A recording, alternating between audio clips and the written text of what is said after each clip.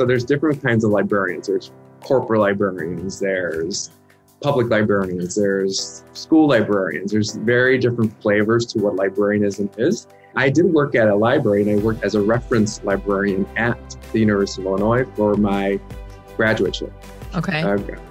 So I was a librarian. I wasn't wearing glasses at that time, so I didn't fit the profile. I didn't have a bun or anything, but I decided as a professional career that wasn't really where I wanted to focus my time. I have an undergrad in business. That was really what was driving me, like understanding how information relates to a corporate context.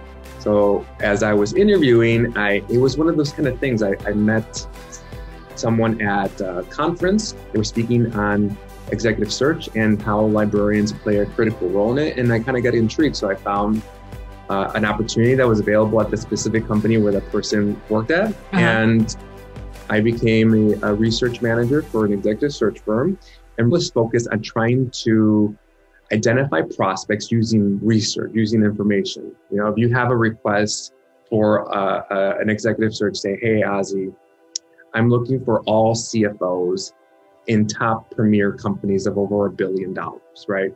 So there isn't a magical database out there that any novice person can just push and a report comes pretty and nice and fancy. So my job was to identify where to find that information and then organize it in a way that not only the partner at the executive search firm understood, but was able to communicate this with their client, right? So there was kind of like multiple eyes on this one document, this one initiative.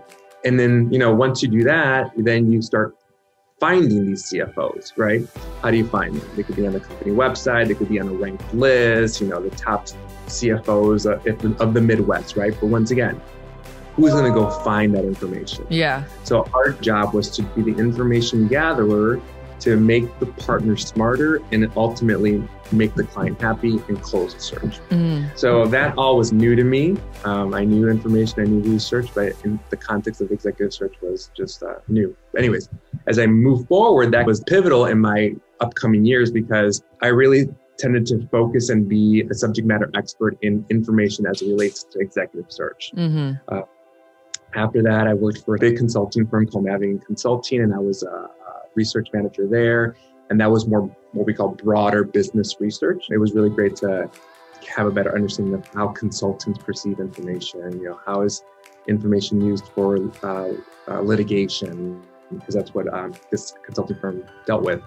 And then I realized I really loved the world of executive search and went back to it at Allstate Insurance, a large Fortune 50, and helping define their executive search model internally, and was considered the information subject matter expert, right? So I helped develop it, build it. It became award-winning.